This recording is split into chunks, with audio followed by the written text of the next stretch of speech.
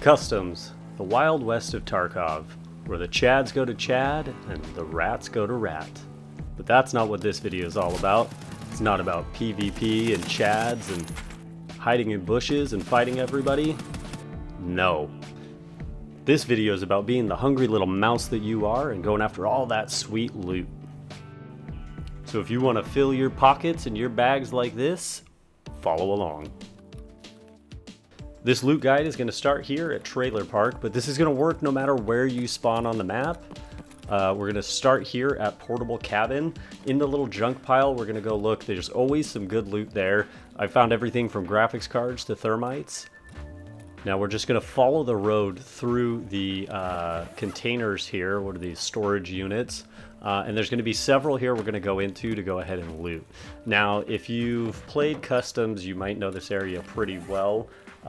This is typically, most people call this like one of the worst spawns, but this is actually my favorite spot to spawn because there's a ton of loot right from the start, and it always seems to be of high quality. Now we'll hop the wall and we'll head down here to the first open container up here on the left. And now this is a great spot. You'll see here on the shipping rack.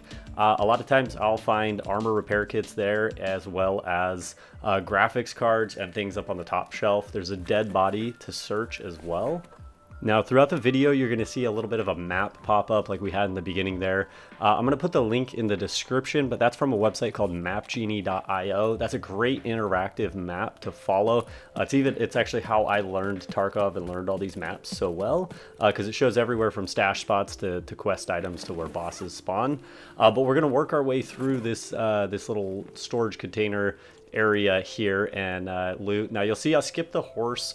One of the biggest things that I want people to take away from this video is that not everything is worth grabbing, but definitely filling up squares, you know, in your inventory is worth it. But as you know, again, not everything is worth grabbing, and sometimes the weight of it might, you know, make it worse to actually carry it around. Now, next we're going to head over to Big Red here. Now, this is completely optional, being that I use Tarkov's key to go into Tarkov's office and loot that. Now, I want you to understand you don't need any keys for the rest of this route. This is the only place I go that requires a key.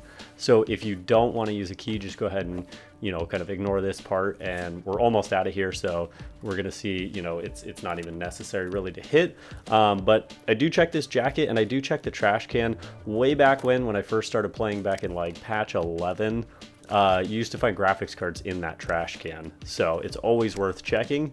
And then checking these computers here, we see, look at that, a graphics card. So totally worth coming up here. You probably already have the key from the quest, and if not, it's super cheap on the flea. I think it's under 40k, so it is totally worth it. Now, two optional places to hit, especially if you're doing a scav run, is that blue little office, as well as there's a container down there that's open and there's a weapon box. I feel like every time I do a scav, they're completely untouched. So it's always a good opportunity to get a little bit of extra loot. Now again, you can totally do this entire run as a PMC or a scav, and it can be completely done in reverse. Now I typically try to avoid RUAF roadblock, or RUAF roadblock as you might hear me call it, because it typically does get a little bit hot here, but I like to come check this pallet if I can, because it does spawn an armor repair kit or a weapon repair kit. And then I simply head straight down the road there. I kind of hug through here, through the tree line, just so I could pop out through this little wall and check where you might remember the quest truck here for, I believe it's Tiger Safari. There does spawn a weapon repair kit in the back sometimes, as well as you can peek construction on top of that pallet of bricks for an armor repair kit as well. Now, not all of these are worth grabbing, obviously, depending on where you're at in the raid or how much space you have. Especially the weapon repair kit, it's not, you know, it doesn't sell for a lot, usually 70 to 100, and you know, the amount of weight and space it takes up isn't really worth it at that price. But we'll head over to the tree line here. Watch that hill. A lot of people hide in those bushes to try and get Shooter Born in Heaven, because you can peek past ice cream.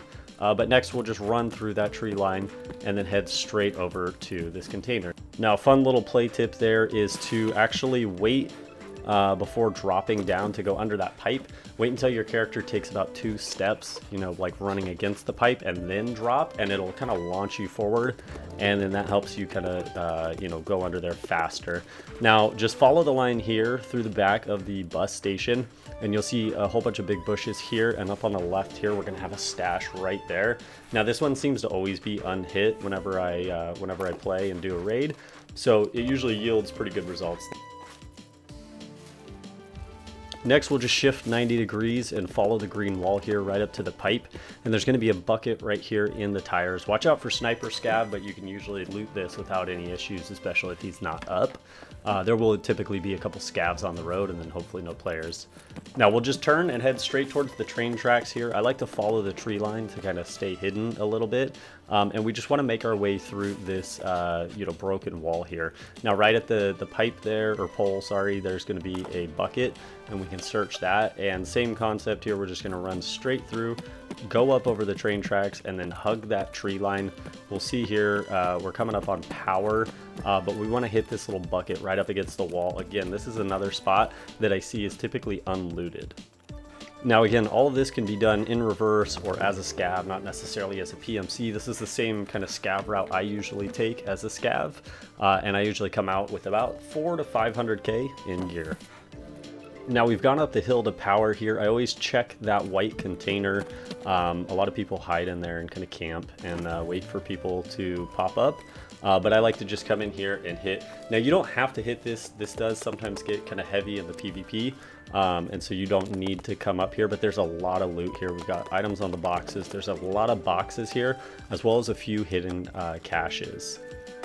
So we'll come over to this truck here, and just on the other side of this truck there's a blue fence. We'll hit the toolbox first, but there's a bucket hidden inside of a bush that usually is never hit. I don't think many people know about that. And then I head straight up over here to what's passage between rocks.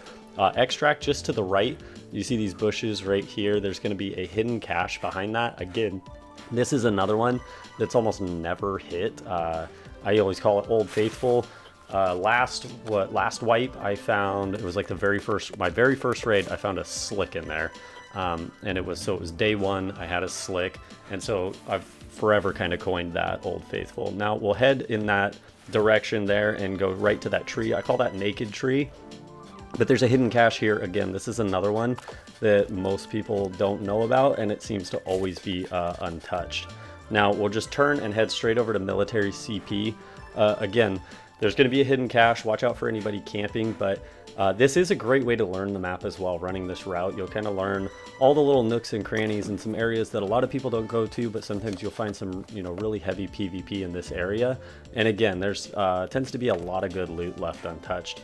Now we'll head down here to checkpoint. This is kind of, you know, scav checkpoint area where there's a sniper scav usually right there up on that tower.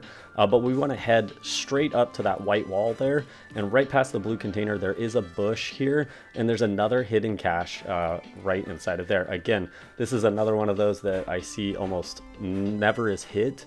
And it usually has some pretty good loot in it. Now I know that everything's dynamic loot, so I'm saying, oh, there's usually good loot in there, and of course it could be a roll of the dice, but we typically, you know, like to think of it as is not always the case. I do find some good stuff in there as well. Now you'll see me dropping items and grabbing other ones. Now that's because I kind of know the value of items. If you're still new to the game and learning how much items sell for, I highly recommend kind of keeping track of, like, you know, what do things go for on the flea? What's the average? Just check the flea every so often for like high value items like nuts and bolts and screws, things that you use in your hideout, things people are going to craft with. That's going to be the best way to make some money. Now just come clear your corners here through this wall and come right up to this this little wagon here, and watch out for that tree. Now this next stash here at Admin Gate, completely optional to hit. I honestly don't typically hit that because I'm terrified of who could be in that tree right there at ZB11. And you know, here, I'll show you why I'm so afraid of that. Oh my god, I looked at the tree too. So now I just put a few rounds into the tree every time, you know, just to be safe. Now there's a couple bushes here you'll see me shooting at, just kind of throwing out some shots there. because I've been shot from those bushes as well. I've even, you know, watched some big streamers, you know, get hit by like a 5 stack of a guy in the tree, a guy in the bush up on the railroad, and a guy in the other bush in the far corner there, as well as there was another guy waiting for him inside of ZB-1011. Now you can come over to this building. Again, this is optional. There's a bucket here. I'll usually try to hit this one because, again, it never seems to be hit whenever I come to extract. And, you know, obviously I could say it again, there's usually some good stuff in there. But just watch these bushes, man. That bush right there, I've gotten shot from before. I've even had somebody just right there inside the gate waiting right at like the 3rd step. Always clear that, you know, tree there. And then again, there's a stash in that bush right there, but I've had people just sitting in that bush waiting, as well as you can go inside the building and loot as well. I've found graphics cards in there, but here we see I found some sugar. And then just head to extract. Again, be careful. I've seen everything from people sitting on the stairs to people just tucked right around the corner. I always shoot out the light, you know, second try, but kind of clear that with a flashlight, put a couple rounds in that corner just in case, and, you know, head to your extract and get out. Now, again, this was an offline raid, but I did add up the total of everything we found, and it was 1.4 million running this route right here. For watching. Hopefully you liked the route. Hopefully you liked the video. Don't forget to subscribe, leave a like, leave a comment, go run the route, leave a comment. Let me know how much you make. Let me know how it went. I know, again, this was an offline raid, so you didn't really see me have to fight anybody to get out alive. But the idea and concept is still there, especially if you're a scav. You're going to probably just run right through it and be able to grab everything without any issues. People tend to extract pretty early these days, I've noticed, so you'll run into little issues as a scav. Now, if you like this or you want to see anything else, go ahead and leave a comment, leave a thumbs up. Let me know what you'd like to see, and I'm probably going to make a video soon on those. We talked about the armor repair kit spawns and the weapon repair kit spawns, running through the map and kind of pointing out all the different locations that those can spawn. So hope to see you soon.